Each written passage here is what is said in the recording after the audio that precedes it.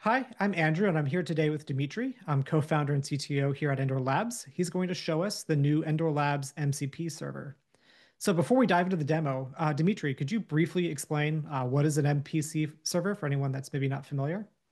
So an MCP server is a mechanism that most current AI tools or AI offers, if you want, use in order to allow LLMs to interact with a local or a remote system, right? So when you ask a question to the LLM, instead of trying to figure out everything by itself based on its training, it might choose to call one or more MCP tools, and then the tools are going to process the information. They will potentially interact the system, interact with the real world, and provide input to the LLM in order to complete its work, right? So the MCP protocol is essentially an interface between the LLMs and the AI with the real world in order to exchange data.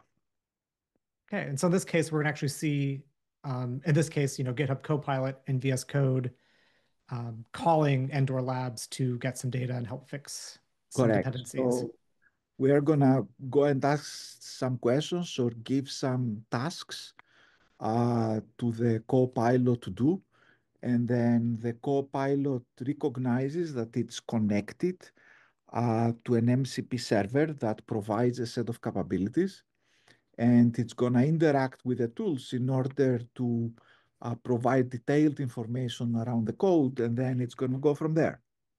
All right, well, let's see what happens. So we're gonna try to do a demo here where we have an existing code base that potentially has some issues, and we're gonna instruct Copilot to interact with Endor tools in order to resolve any vulnerabilities. So, my code vulnerabilities and provide me a list with the critical and high issues. So we're giving an instruction to the Copilot, and the Copilot sees that it has in its availability a set of tools that it can use. And we have to press continue here to allow it to use the tools, and that's what we are doing. And then Copilot starts performing the scan. This takes a little bit of time where the tool is going to actually scan the code, interact with the vulnerability databases, analyze all the dependencies, and so on. And it's going to come back and tell us whether we have issues or not. And So, why are you? Oh, there you go. okay, so go ahead. What was the question? Oh yeah, why are we kind of prompting it each step rather than just kind of letting it do it all on its Well, own, as you it's call it, YOLO mode? yeah, well, because there are always security issues. Potentially, it can use a tool in a bad way, do bad things. So, in general, we try to press the continue button here. Here, it said that it found some findings, so it's gonna get the details. And here, I'm actually gonna allow it to continue without asking me any more questions. So it's going one by one, and it's picking up the vulnerabilities right now.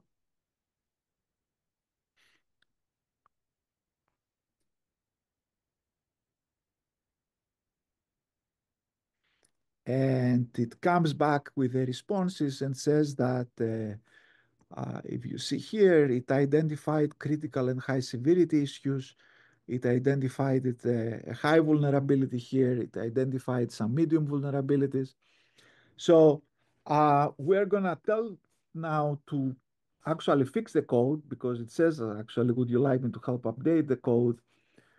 Yes, please fix my dependencies. So now again, it's going to interact with the tools again, try to find the best recommendations in order to how to update the vulnerabilities, and it's applying the edits.